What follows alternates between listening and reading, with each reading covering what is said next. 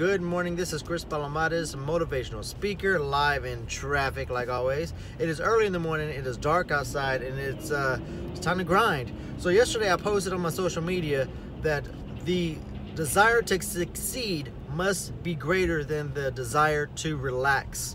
And I hope some of y'all know what I'm talking about. I mean, I know when we get home, all we want to do is relax. We had a long, hard day. We're beat up physically, mentally. We just want to have downtime. Well, if you remember what I said before, when you have downtime, it's not productive, you know, so you need to be proactive. So when we get home, I know we just want to relax and do nothing, but we have to put things in the pipeline. I used to be a lead generator, and I used to call, trying to make appointments for my company and say we want to come out and introduce ourselves.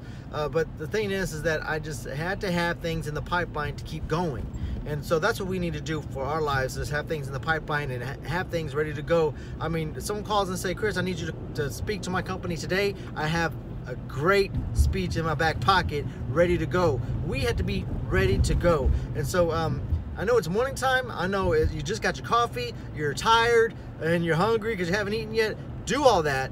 Listen to some music that you like. Get ready, get pumped. Today is the day that's going to change people's lives, and you're going to want to do it. You know what I'm saying? All right, you have a great day. Chris Palomarez here. Peace out.